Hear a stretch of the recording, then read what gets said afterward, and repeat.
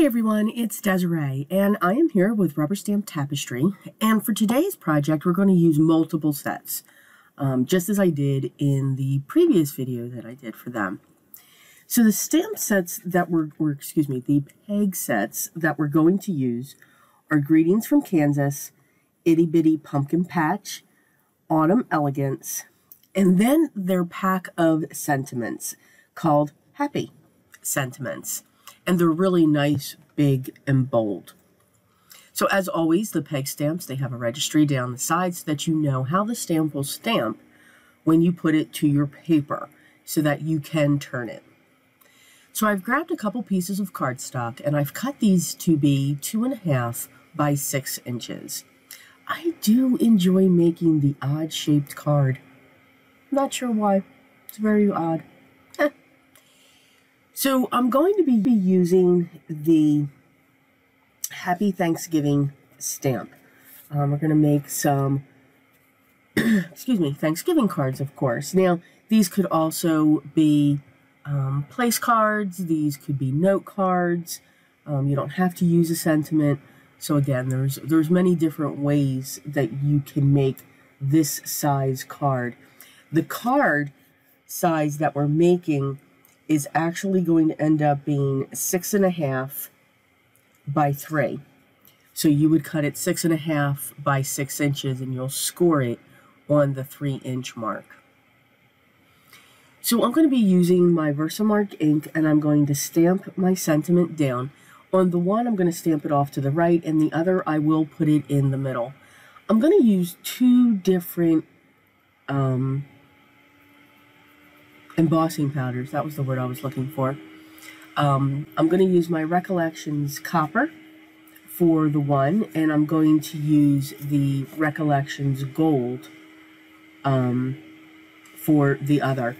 Now, the Recollections, that is a brand that's by Michael's Arts and Crafts, so if you do have a Michael's that's close to you, that's their embossing powder. Excuse me. Allergies. They're awesome. Yay. That is their brand of an embossing powder, and I like it. I think it works very well. So I've stamped and heat set my two sentiments, and then for a change, we're going to change it up here a little bit, I pulled out some of my Stampin' Up! Inks. Haven't done that in a while, so needed to show them just a little bit of love. So the colors that I've pulled out are Pumpkin Pie, Delightful Dijon, Crushed Curry, Calypso Coral, Merry Merlot, which is one of the new ones, awesome, Fresh Fig, Old Olive, and Mossy Meadow. Now, Old Olive and Mossy Meadow are very close, so I kind of do a second generation.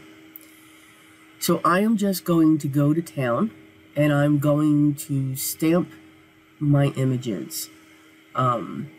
With peg stamps, it is easier to start with your largest images first and then stamp down to your smaller images. So you would, go from largest to smallest. This way you're filling in the areas or the open spaces with the smaller stamps. So of course this stamp set is the Greetings from Kansas. So these can be sunflowers. They can be mums, whichever one you want to do. Any flower that you would want. But they're just nice and big.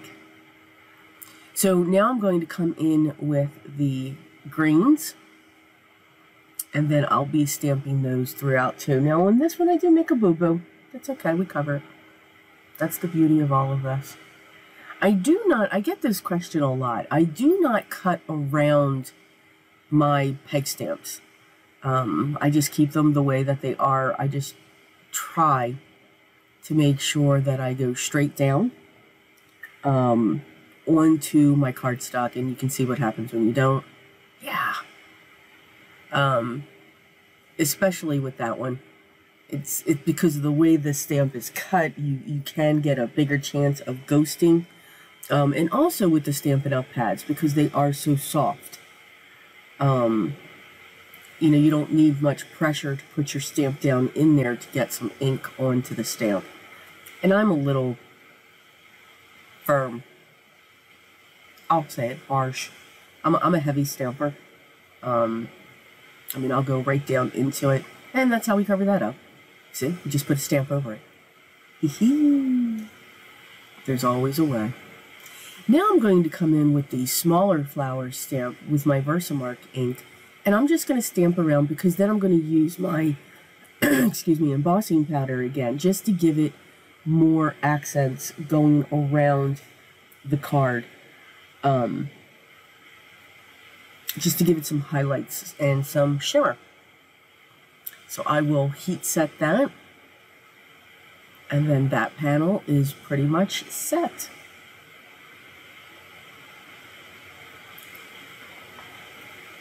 For the next one, we're just going to focus on pumpkins, of course. I'm going to grab my stamps and my colors. And because I chose the two different sets, I have a greater range of pumpkins. So, and that's what I was looking for, just the differences with the pumpkins so that they can go along the bottom. Again, starting out with the largest one, just stamping that across 3 times. And then setting up my other inks to do the other clusters that are going to come across these pumpkins. So even though I didn't turn that first pumpkin, the clusters that sit around that pumpkin will be different. I am sticking to oranges and golds and yellows for my pumpkins. I almost went into the Merlot. Yeah. Would have been pretty, I think. The one that I do dip into is the fresh fig. I had to put a little purple one there. So now I'm going to pull in all of the curlicues, the greenery that comes off of the pumpkins, and just going to set those around.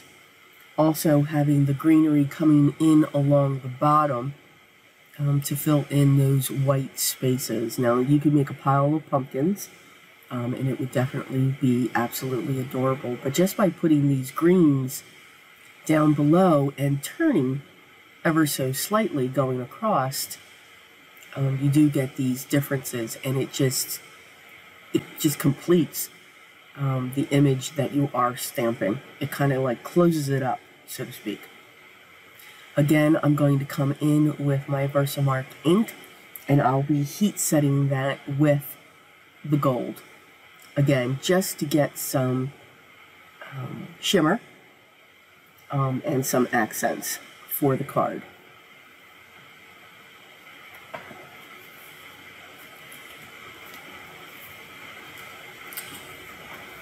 Once they are heat set, we'll clean up the area because I spread out. Of course, we knew the vintage photo was coming in. Not that it doesn't come in on almost every video, but especially in the fall, the vintage photo is even more prominent. So the mats are cut 2 3/4 by 6 1/4. I'll be using my art glitter glue to set them down in place. And again, it just gives it a little bit of a frame to help the colors that I used when I stamped, help them to stand out just a little bit more. So I did choose an olive green for the gold, and I chose a dark brown for, we'll say, the copper. Again, here are our card bases. Again, they are cut 6 1/2 by 6, and you would score at 3 inches on the 6-inch side. I'm going to use my double-sided foam tape just to prop these up.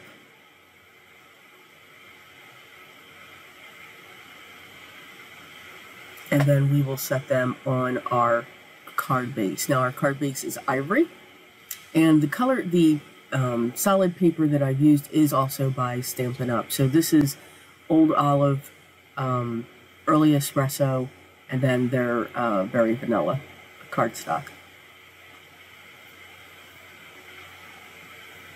Sitting here thinking, and here's what I'm thinking. Should I add an embellishment? Should I not?